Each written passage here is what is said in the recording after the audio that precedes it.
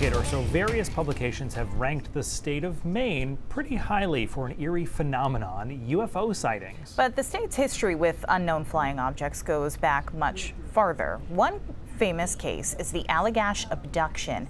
On an August night in 1976, Chuck Rack and his friends saw what they believe is a UFO. Rack also is an artist who turned the experience into paintings. He and three friends had been fishing on Eagle Lake. They built a large bonfire in the evening when the craft approached. Rack says he signaled the vessel with his flashlight, and several of the friends say they were abducted.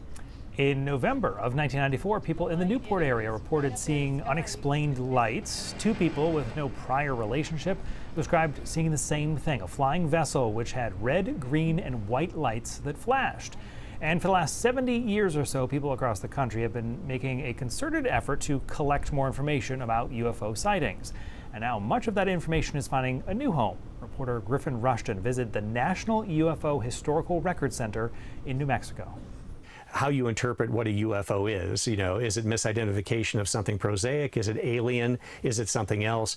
It doesn't matter. At the end of the day, it's history. And UFO record archivist David Marler believes that history belongs to everyone. Whether you relegate UFOs to fact, fiction, or folklore, it's part of our history, it's part of our culture. And I feel that regardless of belief or non-belief in the subject, we need to preserve this element of our culture. Marler built an addition onto his Rio Rancho home to house the thousands of documents he's collected over the years.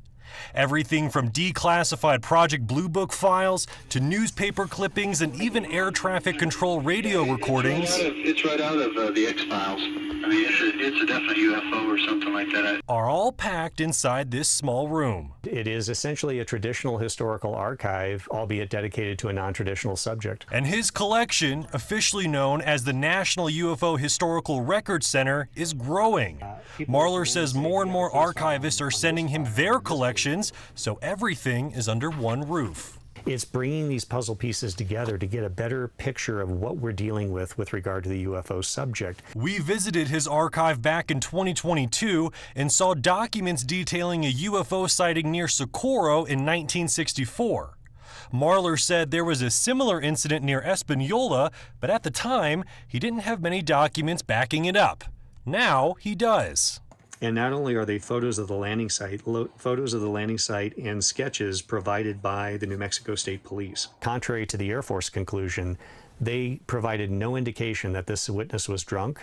They deemed him credible, and they provided all of this additional information, which we never had access to until just recently.